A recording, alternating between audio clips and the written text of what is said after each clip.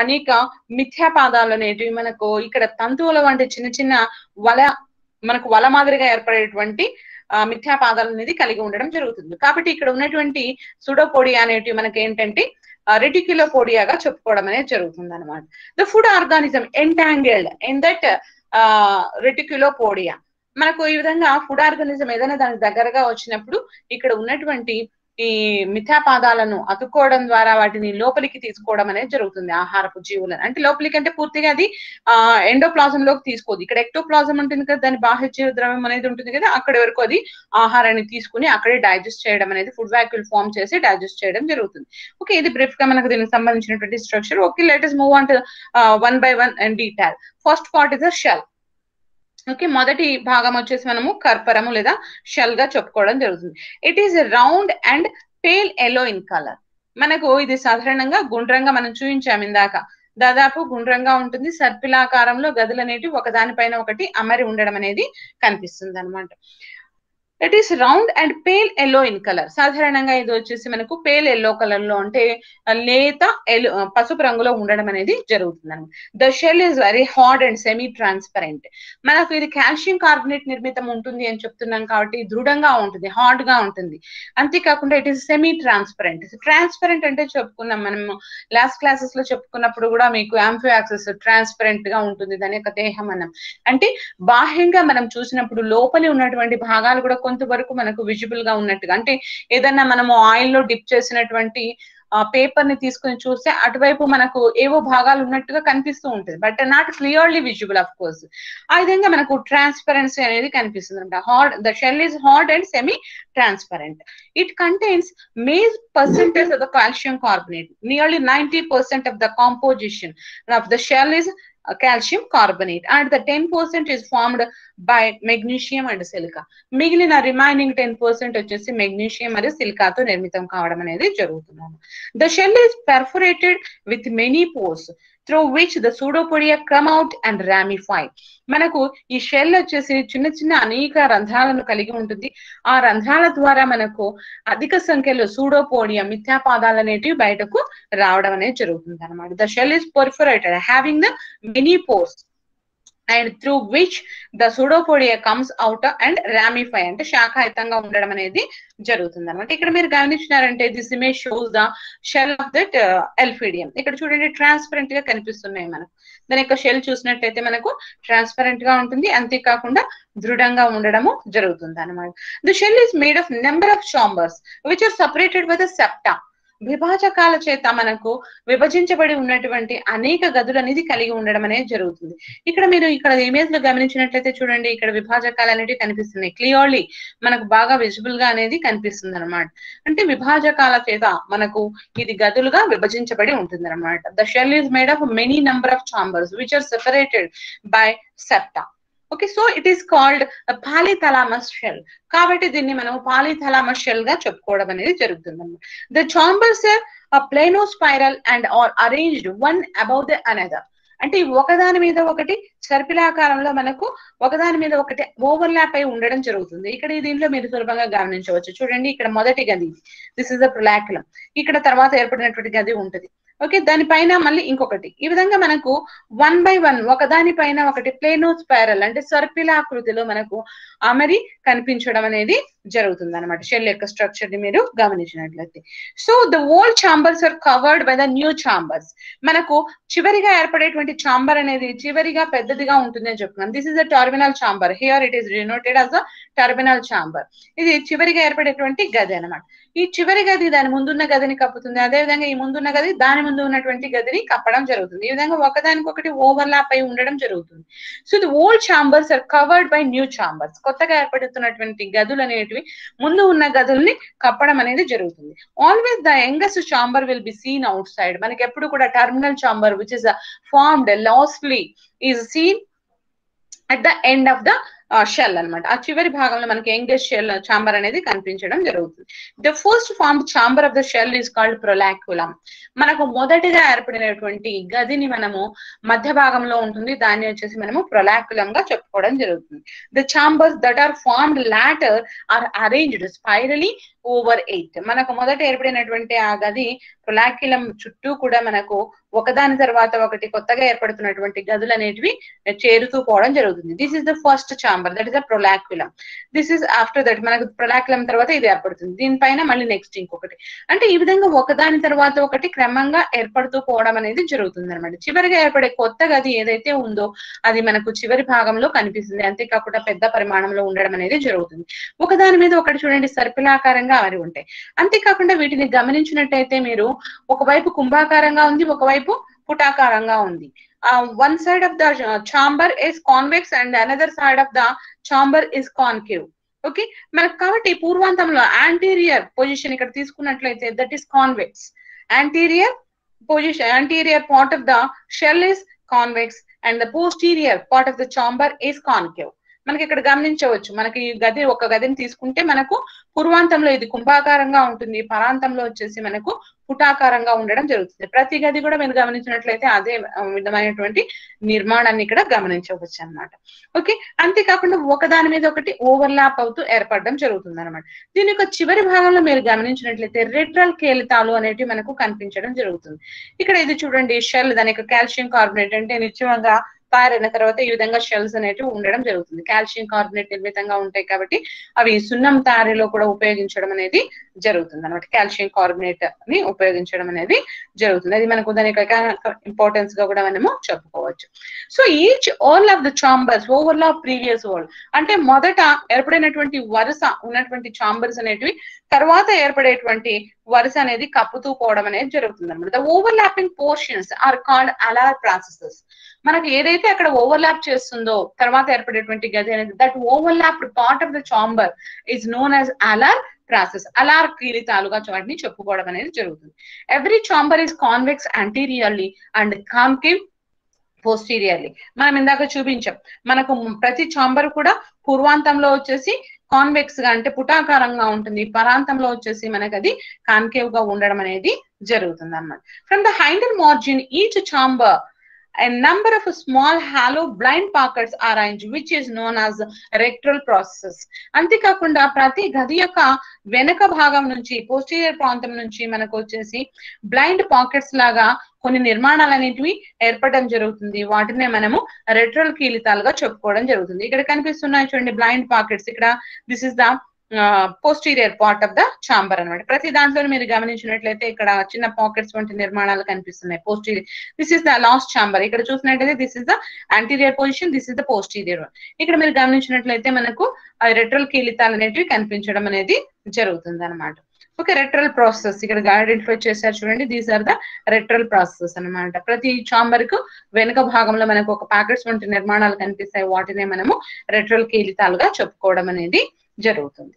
Okay, next దీంట్లో మనకు shell లో గమనించినట్లయితే the chambers are separated by septa అని చెప్తున్నాం. ఒకదానికొకటి అవి గదులు అనేటివి విభాజకాల చేత మనకు వేరుపరచబడి ఉండడం అనేది జరుగుతుంది. And they are freely communicated with each other through the pores. మనకు ఈ గదుల్లో అన్నిట్లో అన్ని కూడా మనకు షెల్ అంతా కూడా అధికంగా రంధ్రహితంగా ఉంటుంది అని చెప్తున్నాం. ఆ రంధ్రాల ద్వారా ఒకదానికొకటి అవి కమ్యూనికేట్ చేసుకుంటాయి. అంటే cytoplasm can flow from one chamber to another chamber easily through that pores అనమాట. కాబట్టి అక్కడ కమ్యూనికేషన్ అనేది మనకు ఆ గదుల మధ్య ఉండడం అనేది జరుగుతుంది. The outer margin of the shell is called curl. మనకు అవుటర్ మార్జిన్, షెల్ యొక్క అవుటర్ మార్జిన్ వచ్చేసి ఏమంటారంటే కర్ల్ గా పిలవడం అనేది జరుగుతుంది. The central thick part of the shell is known as అంబో. మనకు ఆ మధ్య భాగంలో ఉన్నటువంటి మందంగా ఉన్నటువంటి నిర్మాణాన్ని అంబో అని చెప్పి పిలుస్తారు. ఇవన్నీ కూడా బిట్లలో వస్తాయి మీకు సాధారణంగా. Septa, అంబో, ప్రొలాక్యులం, curl, rectal processes, అలార్ process. The overlapped part of the chamber is known as అలార్ processes. Okay, ఇవన్నీ కూడా మనకు బిట్లలో రావడానికి అవకాశం ఉంటుంది అనమాట. And the shell is made of calcium carbonate.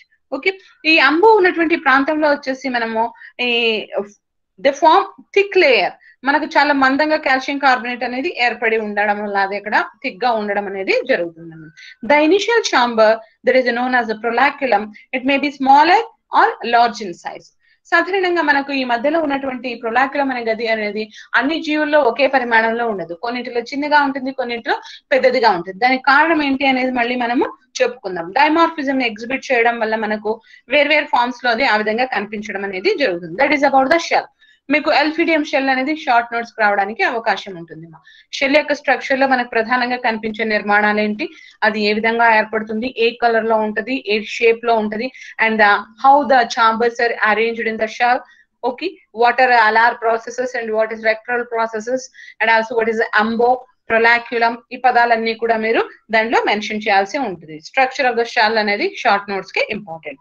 Okay, next after that second part is cytoplasm. తర్వాత రెండవ భాగం వచ్చేసి మనకు దీని యొక్క స్ట్రక్చర్ లో సైటోప్లాజం లేదా జీవద్రవ్యంగా చెప్పుకోవడం జరుగుతుంది. The cytoplasm that comes out of the shell is considered as the ectoplasm. ఇందాక చెప్పుకున్నాం మనకు ఎక్టోప్లాజం కి ఎండోప్లాజం కి పెద్దగా డిమార్కేషన్ అనేది మనకేమి ఇక్కడ పెద్దగా కనిపించదు ఒకే చోట ఉండడం ద్వారా. ఇది ఏమవుతుందంటే విత్ ఇన్ ద షెల్ ఏదైతే సైటోప్లాజం ఉంటుందో దాన్ని మనం ఎండోప్లాజం అంటాము. మనకు షెల్ కి బయట భాగంలో ఉన్నటువంటి అంటే పోర్ ద్వారా బయటకి ప్రవహించి కొంత భాగం ఉంటుంది, దాన్నే మనం వచ్చేసి ఎక్టోప్లాజం గా చెప్పుకోవడం అనేది జరుగుతుంది అనమాట. The cytoplasm that is present out of the shell is known as ectoplasm, and that is present inside the shell is known as endoplasm. The cytoplasm may have one nucleus as in megalospheric form. మనకు దీంట్లో చెప్పుకున్నాం dimorphism, it exhibits the dimorphism. Okay, it occurs in two forms. రెండు రకాల రూపాల్లో ఇది కనిపించడం అనేది జరుగుతుంది అనమాట, రూపాంతరతను ప్రదర్శిస్తుంది. కాబట్టి దీనిలో వచ్చేసి రెండు ఫార్మ్స్ ఉంటాయి. ఒక ఫామ్ వచ్చేసి మెగలోస్పెరిక్ ఫామ్ అంటాము, రెండవ ఫామ్ వచ్చేసి మైక్రోస్పెరిక్ ఫామ్ అంటాం. ఈ మెగలోస్పెరిక్ ఫామ్ లో వచ్చేసి మనకు ఒకే ఒక న్యూక్లియస్ ఉంటుంది. Megalospheric form consists of single nucleus, whereas the microsporic form have many number of nucleus. మనకు అధిక సంఖ్యలో మైక్రోస్పెరిక్ ఫామ్ లో న్యూక్లియస్ అనేది కనిపించడం జరుగుతుంది. Other organelles such as mitochondria, Golgi complex, endoplasmic reticulum, food vacuoles are also present in the cytoplasm, that is the endoplasm. మనకు endoplasm నిర్మాణంలో మిగిలిన అన్ని రకాల కణాంగాలన్నీ కూడా మనకు కనిపించడం అనేది జరుగుతుంది. అండ్ ఆల్సో స్పెసిఫిక్ ఆర్గానెల్స్ జాంతోజోమ్స్ అనేటువంటి నిర్మాణాలు కూడా మనకు కనిపిస్తాయి, which are waste matter of the animal. Okay, మనకు వీటిలో ఉండేటువంటి ఎక్స్క్రీట్ మెటీరియల్ అనేది కొంతవరకు ఈ జాంతోజోమ్స్ అనేటువంటి నిర్మాణాల రూపంలో దీని యొక్క జీవద్రవ్యంలో కనిపించడం జరుగుతుంది అనమాట. But here in these animals the కంట్రాక్టల్ vacuoles are absent. మీకు మార్నింగ్ జనరల్ క్యారెక్టర్స్ చెప్పుకున్నప్పుడు చెప్పాం, ఈ కంట్రాక్టల్ vacuoles perform the function of the ఆస్మోరెగ్యులేషన్ అని. They maintains the water content of the body. మనకు దానిలో ఉన్నటువంటి వాటర్ క్వాంటిటీని అక్కడ రెగ్యులేట్ చేసేటువంటి నిర్మాణాలు ఏవి, కంట్రాక్టల్ వాక్యూల్స్ అనేది. But here they are absent అంటున్నాం. ఎందుకు అంటే మనకు these are the marine forms, ఇవి సముద్రాల్లో నివసిస్తూ ఉంటాయి. సముద్రాల్లో ఉన్నటువంటి నీటి యొక్క గాఢత కాన్సన్ట్రేషన్ తీసుకుంటే more or less it is equal with that of body fluids అనమాట. మనకు దేహం యొక్క ద్రవాల కాన్సన్ట్రేషన్ అంటే సైటోప్లాజం యొక్క కాన్సన్ట్రేషన్ ఎంత ఉంటుందో దాదాపు ఈ సముద్రపు నీటి యొక్క కాన్సన్ట్రేషన్ కూడా అంతే ఉంటుంది. ఎందుకంటే సముద్రపు నీటి లవణీయత అనేది ఎక్కువగా ఉంటుంది కాబట్టి కాన్సన్ట్రేషన్ అనేది ఈక్వల్ గా ఉంటుంది మోర్ ఆర్ లెస్. కాబట్టి వాటర్ అనేది లోపలికి ఎంటర్ అవ్వదు. బట్ వెరస్ ఇన్ అమీబా ఇటువంటి యానిమల్స్ లో మనకు ఫ్రెష్ వాటర్ యానిమల్స్ లో తీసుకుంటే వాటర్ అనేది బయట నుంచి కాన్సన్ట్రేషన్ లోపల ఎక్కువగా ఉంటుంది, బయట తక్కువగా ఉంటుంది. కాబట్టి తక్కువ కాన్సన్ట్రేషన్ నుంచి నీరు అనేది లోపలికి ఎప్పుడు ఎంటర్ అవుతూ ఉంటుంది. ఎంటర్ అవుతూ ఉండడం వల్ల ఆ వాటర్ అనేది కంట్రాక్టల్ వాక్యూల్ అనేది బయటికి తొలగిస్తుంది. బట్ అయితే ఇక్కడ there is no necessity of that osmoregulation in these animals, that is Elphedium, which lives in the marine water. మనకి ఇది సముద్రపు నీటిలో నివసిస్తూ ఉంటుంది కాబట్టి దాని యొక్క కాన్సన్ట్రేషన్ గాఢత అనేది ఈక్వల్ గా ఉండడం వల్ల వాటర్ అనేది లోపలికి రావడం అనేది ఉండదు. కాబట్టి ఇక్కడ మనకు కాంట్రాక్టల్ వాక్యూల్స్ అనేటివి అబ్సెంట్ అయి ఉండడం జరుగుతుంది అనమాట. The cytoplasm fils all the chambers of the shell. అంతేకాకుండా మనకు సైటోప్లాజం అనేది మొత్తం అన్ని చాంబర్స్ లో కూడా పూర్తిగా డిస్ట్రిబ్యూట్ అయ్యి ఉండడం అనేది జరుగుతుంది. కాబట్టి మనకు సైటోప్లాజం యొక్క నిర్మాణం తీసుకుంటే దీనిలో వచ్చేసి ఎక్టోప్లాజం అండ్ ఎండోప్లాజం అనగా డివైడ్ చేస్తాము. ఎండోప్లాజం అంటే which is present within the shell, shell లోపల ఉన్నటువంటి జీవద్రవ్యాన్ని మనము ఎండోప్లాజం అంటాము. which comes outside the shell through the pores is considered as the ectoplasm. అంతేకాకుండా దీనిలో మనకు న్యూక్లియస్ తీసుకుంటే ఒకటి ఉండవచ్చు లేదంటే అనేకం ఉండవచ్చు. Single nucleus is present in megalospheric form, whereas many number of nuclei are present in the microspheric form. And also other organelles such as mitochondria, గోల్జీ complex, endoplasmic reticulum, ఇంకా అన్ని కూడా మనకు కణాల్లో ఉండేటువంటి కణాంగాలన్నీ కూడా సాధారణంగా దీంట్లో కనిపించడం అనేది జరుగుతుంది. అండ్ ఆల్సో మనకు కొన్ని ప్రత్యేకమైన నిర్మాణాలు జాంతోజోమ్స్ అనేవి కనిపిస్తాయి. అవి వచ్చేసి మనకు ఈ వాస్ట్ మ్యాటర్ యొక్క నిర్మాణాలుగా భావించడం అనేది జరుగుతుంది అన్నమాట. అండ్ మనకు తీసుకున్నట్టయితే దీంట్లో కాంట్రాక్టైల్ వ్యాక్సిన్స్ ఆర్ అబ్సెంట్. ఎందుకు దానికి కారణం అంటే దేహద్రవ్య కాన్సన్ట్రేషన్ అనేది మనకు బయట నీటి యొక్క కాన్సన్ట్రేషన్ తో ఈక్వల్ గా ఉండడం వల్ల there is no necessity of that presence of contractile vacuole here. And the cytoplasm fills all the chambers of the animal అన్నమాట. అన్ని chambers లోనూ మనకు cytoplasm అనేది కనిపించడం జరుగుతుంది. That is the second part, that is cytoplasm. And the third one is sauropodia. దీని యొక్క నిర్మాణంలో కనిపించేటువంటి మూడవ భాగం మనకు ఏంటి, సూడోపోడియా లేదా మిథ్యాపాదాలు అన్నమాట. ఈ మిథ్యాపాదాలు అనేవి యాక్చువల్లీ మనకి ఏమవుతుందంటే ఈ సైటోప్లాజం అనేది బయటికి వచ్చి అక్కడ ఒక థిన్ లేయర్ గా ఫామ్ అవుతుంది అని చెప్తున్నాం. That is known as ectoplasm అంటున్నాం. దాన్ని బాహ్యజీవ ద్రవ్యంగా చెప్పుకోవడం జరుగుతుంది. From this thin layer of ectoplasm, అక్కడ ఉన్నటువంటి దాని యొక్క దేహానికి బయట ఉన్నటువంటి దట్ సైటోప్లాజం నుంచి there arises fine, slender and long pseudopodia all over the shell. మనకు ఆ పైన ఉన్నటువంటి ఎక్టోప్లాజం నుంచి చిన్న పరిమాణంలో తంతువుల మాదిరిగా స్లెండర్ గా ఉండేటువంటి పొడవైనటువంటి అనేక మిథ్యాపాదాలు అనేటివి ఏర్పడతాయి. And they can retract whenever it is మనకు అవసరమైనప్పుడు అవి లోపలికి తీసుకోవడానికి కూడా వీలు ఉంటుంది. They can be retracted in to the shell through the pores. మనకు ఆ రంధ్రాల నుంచి అవి లోపలికి కూడా గ్రహించబడడం జరుగుతుంది అనమాట. These pseudopodia are called reticulopodia are మైరోపోడియా. వీటిని మనము రెటిక్యులోపోడియా కూడా చెప్పుకుంటాం. రెటిక్యులం అంటే వల, నెట్వర్క్ స్ట్రక్చర్ అని. మనకి ఇక్కడ ఉన్నటువంటి మిథ్యాపాదాలన్నీ కూడా చాలా చిన్నగా పొడవుగా ఉండి ఒక వల వంటి నిర్మాణాన్ని ఏర్పరుస్తాయి. కాబట్టి these pseudopodia are known as reticulopodia. These form a network outside the shell to form feeding nets to catch the atoms which are the food organisms of this Elphedium. సాధారణంగా మనకు ఇవేవైతే మిథ్యాపాదాలు బయటికి ప్రొజెక్ట్ అయ్యి వలవంటి నిర్మాణాలుగా ఏర్పడతాయో ఆ వలవంటి నిర్మాణం అనేది ఆహార సంగ్రహణలో ప్రధానంగా వీటికి ఉపయోగపడడం అనేది జరుగుతుంది అన్నమాట. That food organism will entangled to that pseudopodia and it can catch the ప్రే. ఆ విధంగా ఫుడ్ ఆర్గానిజం అది ఆహారంగా తీసుకోవడానికి అవి ఉపయోగపడడం అనేది జరుగుతుంది. And also they help in locomotion. అవి మనకు క్రీపింగ్ మూమెంట్ చూపిస్తూ ఉంటాయని చెప్తున్నాం కదా, ఆ క్రీపింగ్ మూమెంట్ లో కూడా లోకోమోషన్ లో కూడా ఈ సూడోపోడియా అనేది ఉపయోగపడము జరుగుతుంది. This is the structure of ఎల్ఫిడియం. Okay, ఎల్ఫిడియం లో మనకు ప్రధానంగా 3 భాగాలు కనిపిస్తున్నాయి. ఏవేమి అవి? Anyone respond? What are the parts of this Elphedium? Structure లో మనకి ఏ భాగాలు కనిపిస్తున్నాయి? రెస్పాండ్ అవ్వండి అమ్మాయి. Ma'am cell, cytoplasm, pseudopodia ma'am.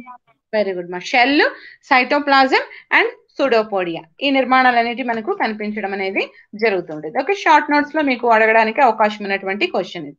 Next after that let's move on to the another topic of this Elphedium, that is life cycle.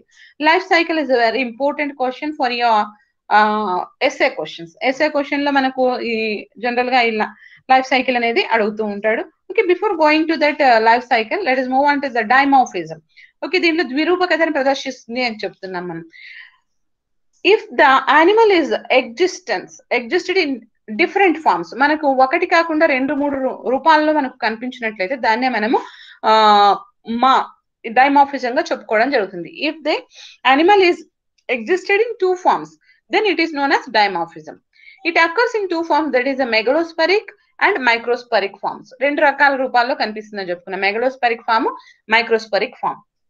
Megalospheric form అంటే దీంట్లో వచ్చేసి మనకు ఎటువంటి లక్షణాలు కనిపిస్తాయంటే సింగిల్ న్యూక్లియస్ ఉంటుంది. Only 1 nucleus is present in megalospheric form అని చెప్పుకున్నాం already. Next the ప్రొలాక్యులం. ప్రొలాక్యులం అంటే first chamber of the shell. It is very large in size. మనకు ప్రొలాక్యులం అనేది పెద్ద పరిమాణంలో ఉంటుంది. Next also the shell is very thin. మనకు ఈ షెల్ అనేది కర్పరం అనేది పలుచగా ఉండడం జరుగుతుంది. ఈ లక్షణాలన్నీ కూడా మనకు మెగలోస్పెరిక్ ఫామ్ లో కనిపిస్తాయి. when we come to this other type of form, that is microspheric form, here the proraculum is smaller in size. దానికి వ్యతిరేకంగా మెగలోస్పెరిక్ ఫామ్ కి వ్యతిరేకంగా లక్షణాలు అనేవి కనిపిస్తాయి. ప్రొలాక్యులం అనేది చిన్న పరిమాణంలో ఉంటుంది. అంతేకాకుండా న్యూక్లియా అనేది many number of small nuclei are present in the cytoplasm. The shell is thick. అంతేకాకుండా షెల్ అనేది బాగా మందంగా ఉండడం అనేది జరుగుతుంది. More over if you take the number of these forms, megalospheric forms occur in large numbers. ఈ megalospheric రూపం అనేది మనకు అధిక సంఖ్యలో కనిపిస్తుంది when compared with the microspheric form.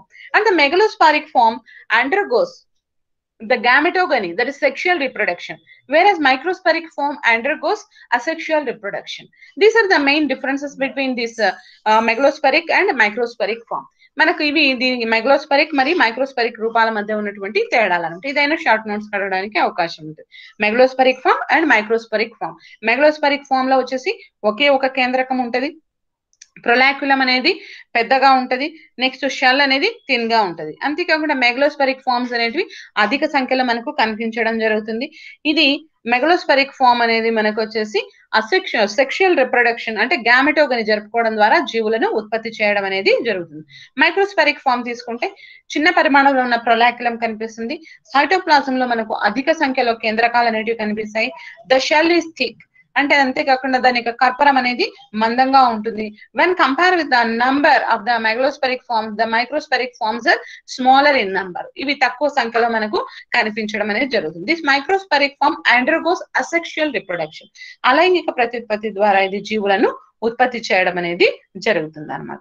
ఇక్కడ నిర్మాణం గమనించినట్లయితే ఇది వచ్చేసి మొదటగా ఉన్నది వచ్చేసి మనకు మెగలోస్పెరిక్ ఫామ్. దీంట్లో మీరు గమనించినట్లయితే పెద్ద పరిమాణంలో ఉండే ఒకే ఒక కేంద్రకం అనేది కనిపిస్తుంది. ఇక్కడ బ్లాక్ డార్క్ కనిపిస్తుంది కదా మనకు, అది న్యూక్లియస్ అన్నమాట. It represents the nucleus. Nucleus is larger in size and only single nucleus is present in this megalospheric form. And also the ప్రొలాక్యులం is larger in size. ప్రొలాక్యులం అనేది కూడా మనకు పెద్ద పరిమాణంలో ఉండడం జరుగుతుంది. నెక్స్ట్ దీంట్లో తీసుకుంటే మనకు ప్రొలాక్యులం చూడండి పెద్ద పరిమాణంలో చాలా చిన్నదిగా ఉండడం జరుగుతుంది. అంతేకాకుండా many number of small nucleus are present in the cytoplasm. ఈ దీని యొక్క జీవద్రవ్యంలో అధిక సంఖ్యలో మనకి అన్ని కూడా కేంద్రకాలు అనేటివి కనిపించడము జరుగుతుంది అన్నమాట. That is about dimorphism. Okay, nutrition తీసుకుంటే దీంట్లో న్యూట్రిషన్ లో మనకు సాధారణంగా ఇవి వచ్చేసి రోటిఫోర్స్, చిన్న ప్రోటోజోవన్లను, ఓకే, చిన్న చిన్న క్రస్టేషియన్, ఓకే, అంటే మనకు క్రస్టేషియాకి చెందినటువంటి వాటి యొక్క డింబకాలను ఆహారంగా తీసుకోవడం అనేది జరుగుతుంది. అండ్ ద న్యూట్రిషన్ ఇస్ హోలోజాయిక్ అంటే జాంతవ భక్షణ అంటే ఘన రూపంలో ఉన్నటువంటి ఆహార పదార్థాలను ఇది ఆహారంగా తీసుకోవడం అనేది జరుగుతుంది. The food material is entangled in the reticulopodia. With the help of reticulopodia it captures it's food organisms. ఇది వచ్చేసి దాని యొక్క రెటిక్యులోపోడియా సహాయంతో ఆహారాన్ని గ్రహించడం అనేది జరుగుతుంది. ద జిలాటినస్ మెటీరియల్ ఎప్పుడైతే ఆహారాన్ని గ్రహిస్తుందో the gelatinous material in cytoplasm forms a food vacuole. Okay, ఆ ఫుడ్ వాక్యూల్ ని ఆ ఫుడ్ ఆర్గానిజం సహాయంతో ఇక్కడ జిలాటినస్ మెటీరియల్ సహాయంతో అది ఫార్మ్ చేస్తుంది. After the formation of that food vacuole proteolytic enzymes will digest the food particles. Proteolytic enzymes అనేది secret అయ్యి మనకి అక్కడ దాన్ని డైజెస్ట్ చేయడం అనేది జరుగుతుంది. The digested food is అసిమిలేటెడ్ in to the endoplasm. మనకు అవి జీర్ణం చెందిన తర్వాత ఆ పదార్థాన్ని వచ్చేసి అబ్జార్బ్ చేసుకుంటుంది ఎండోప్లాజం అనేది. మిగిలిన పదార్థాలు ఏవైతే ఉన్నాయో అవన్నీ కూడా బయటకి ఎజెషన్ చెందడం జరుగుతుంది. జనరల్ గా మనకి వీటికి ఎక్స్క్రీషన్ సంబంధించి ప్రత్యేక నిర్మాణాలు ఏమి కనిపించవు. Excretion is generally carried out through the diffusion through the body surface. దాని యొక్క దేహం యొక్క పైభాగం నుంచి మనకు దేహ ఉపరితలం ద్వారా సింపుల్ డిఫ్యూజన్ సరళ వ్యాపన పద్ధతిలో మనకు ఎక్స్క్రీషన్ అనేది జరుగుతుంది. రెస్పిరేషన్ కూడా అంతే, సేమ్ డిఫ్యూజన్ ప్రాసెస్ లోనే మనకు రెస్పిరేషన్ కూడా జరుగుతుంది అన్నమాట. ప్రత్యేకమైన నిర్మాణాలు రెస్పిరేషన్ కానీ లేదంటే మనకు ఎక్స్క్రూషన్ గానీ కనిపించడం అనేది జరగదు. Okay, these image actually represent the elphidium. ఇక్కడ అన్ని కూడా ఎల్ఫీడియం చూపిస్తున్నాయి చూడండి. ఇక్కడ రెక్టల్ ప్రాసెసెస్, అదే విధంగా సర్కిల్ ఆకారంలో ఉండడం, ఓకే, ఇక్కడ కుంభాకారంగా ఉండడం, వెనుక వైపు వచ్చేసి హ్యాండ్ వెనుక భాగంలో మనకు వచ్చేసి పుటాకారంగా ఉండడం, ఈ నిర్మాణాలన్నీ కూడా మనకు కనిపిస్తాయి. అదే విధంగా మధ్య భాగంలో థిక్గా ఉంటుంది shell, that is known as అంబో అని చెప్పి చెప్పుకోవడం జరుగుతుంది అన్నమాట.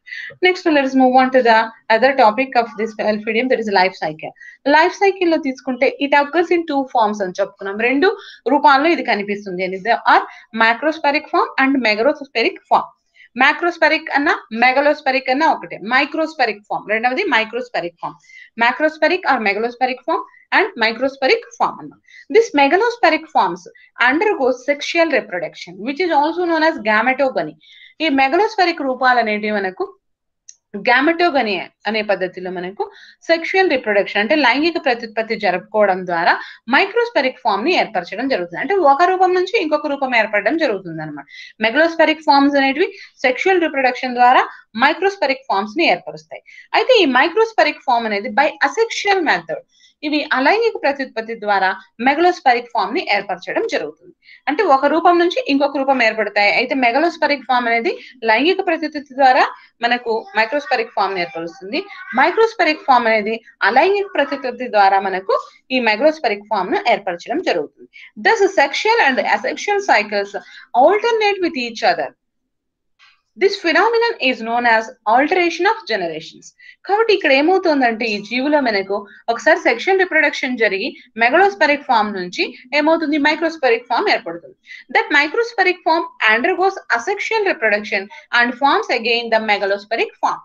మళ్ళీ మెగలోస్పెరిక్ రూపాన్ని ఏర్పరుస్తుంది. అంటే sexual reproduction asexual reproduction one after the another ఒకదాని తర్వాత ఒకటి ఆల్టర్నేట్ అవుతూ ఇక్కడ జరుగుతూ ఉంటాయి అన్నమాట. కాబట్టి దీన్ని మనము ఆల్టరేషన్ ఆఫ్ జనరేషన్స్ గా చెప్పుకోవడం అనేది జరుగుతుంది. First one is asexual reproduction, అలైంగిక ప్రత్యుత్పత్తి. This asexual reproduction is first observed by Lister అనే శాస్త్రవేత్త మొట్టమొదటిసారిగా ఈ అసెక్షువల్ రిప్రొడక్షన్ ని గమనించడం జరిగింది ఈ జీవులు. మనకు అసెక్షువల్ రిప్రొడక్షన్ దేనిలో జరుగుతుందని చెప్పుకున్నాము, మైక్రోస్పెరిక్ ఫామ్ లో జరుగుతుంది. మైక్రోస్పెరిక్ ఫామ్ లో it consist of many number of nuclei అని చెప్పుకుంది. స్మాలర్ న్యూక్లియర్ మనకు అధిక సంఖ్యలో చిన్న పరిమాణంలో ఉన్నటువంటి కేంద్రకాలని ఇవి కలిగి ఉంటుంది మైక్రోస్పెరిక్ ఫామ్ అనేది. This microspheric form by asexual method it forms the megalospheric forms.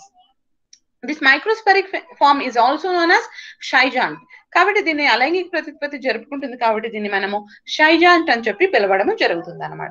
This microspheric form రిప్రొడ్యూసెస్ by multiple fission, Bahuda విచ్చితి పద్ధతిలో ఇక్కడ మనకు ఇది అలైంగిక ప్రత్యుత్పత్తిని జరుపుకోవడం జరుగుతుంది.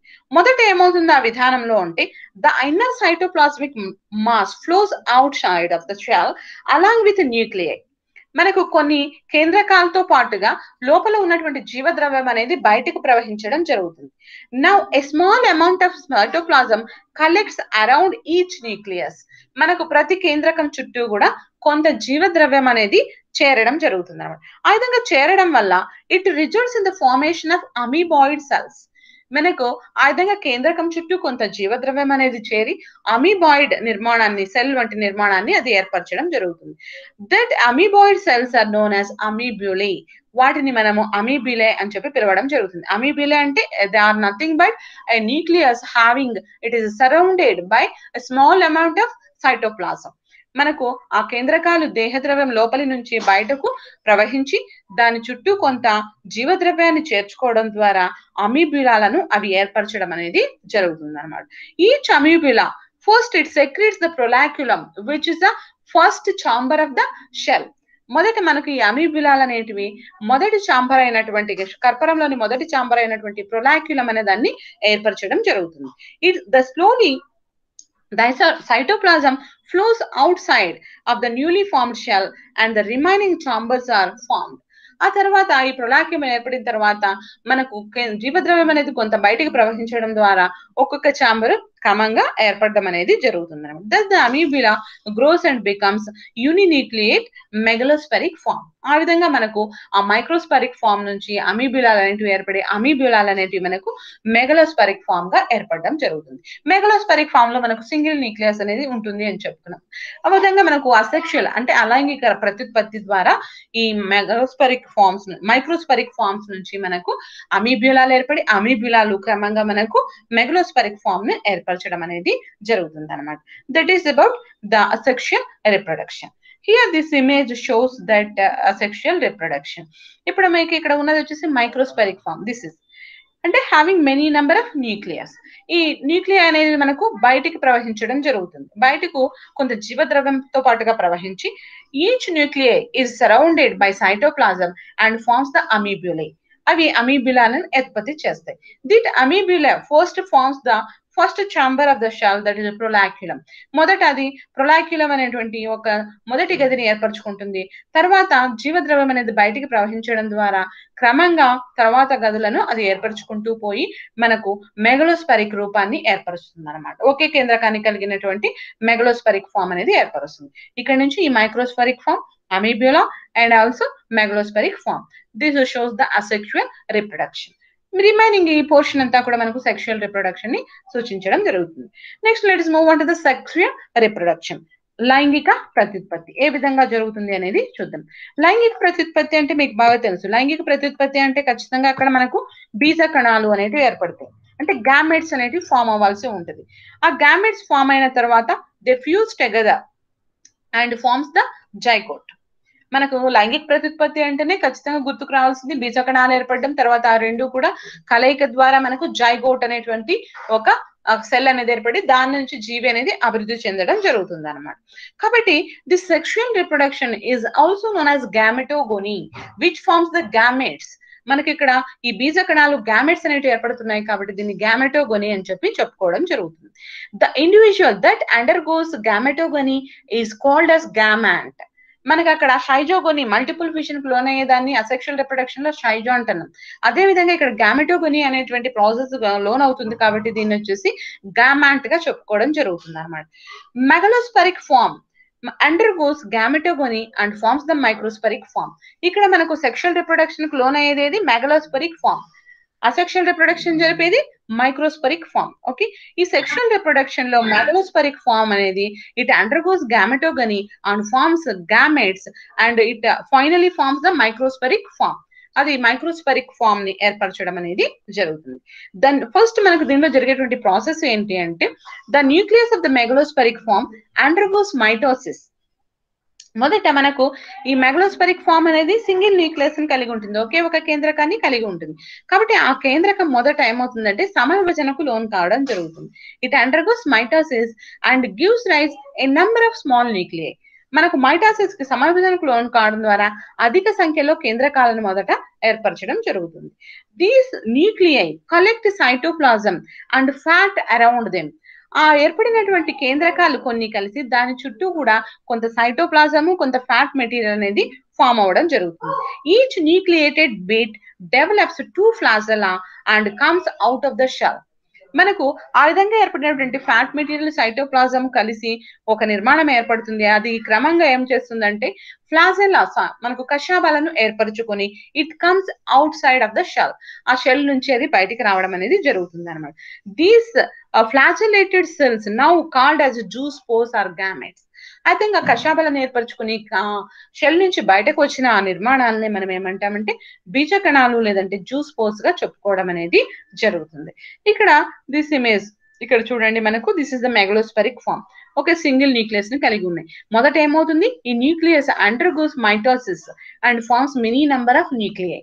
అధిక సంఖ్యలో కేంద్రకాలు అనేది ఏర్పరచడం జరుగుతుంది. ఆ విధంగా కేంద్రకాలు ఏర్పడిన తర్వాత మనకు ఆ న్యూక్లియస్ చుట్టూ కూడా కొంత cytoplasm, thus nuclei surrounded by cytoplasm and fat material. కొంత మనకు పదార్థం అంటే ఫ్యాట్ మెటీరియల్ ఏదంటే ఆ ఫ్యాట్ మెటీరియల్ సైటోప్లాజం దాని చుట్టూ చేరడం అనేది జరుగుతుంది. ఆ విధంగా చేరిన తర్వాత దట్ డెవలప్స్ 2 ఫ్లాజెల్లా, 2 కషాబాలను ఏర్పరచుకొని they come out side of the shell. అవి షెల్ నుంచి ఈ విధంగా బయటకు రావడం అనేది జరుగుతుంది. ఇక్కడ చూడండి, ఒక్కొక్క బీజకణం అనేది తీసుకున్నట్లయితే 2 కషాబాలు అనేది కలిగి ఉండడం జరుగుతుంది. అయితే ఇక్కడ ఏర్పడే బీజకణాలు అనేటివి నిర్మాణ పరంగాను పరిమాణ పరంగాను ఒకటే రకంగా ఉంటాయి. దాంట్లో మనము వి కాంట్ అబ్జర్వ్ అంటే we can't differentiate them as male gamete and female gamete.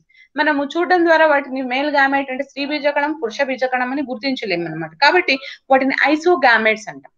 These గామెట్స్ are similar in size and shape also structure. మన వాటి యొక్క నిర్మాణంలోను ఆకారంలోను పరిమాణంలోను ఒకటే రకంగా ఉన్నటువంటి గామెట్స్ బీజ కణాలు అనేవి ఏర్పడడం జరుగుతుంది. కాబట్టి వాటిని ఐసోగామెట్స్ గా చెప్పుకోవడం జరుగుతుంది.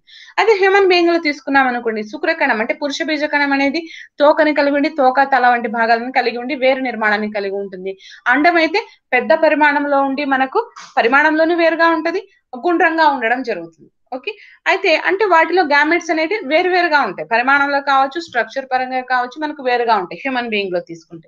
అయితే ఇక్కడ మనం గమనించినట్లయితే రెండు కూడా ఒకే పరిమాణము ఒకే స్ట్రక్చర్ ని కలిగి ఉంటాయి కాబట్టి వాటిని ఐసోగామెట్స్ అని చెప్పి అంటాం.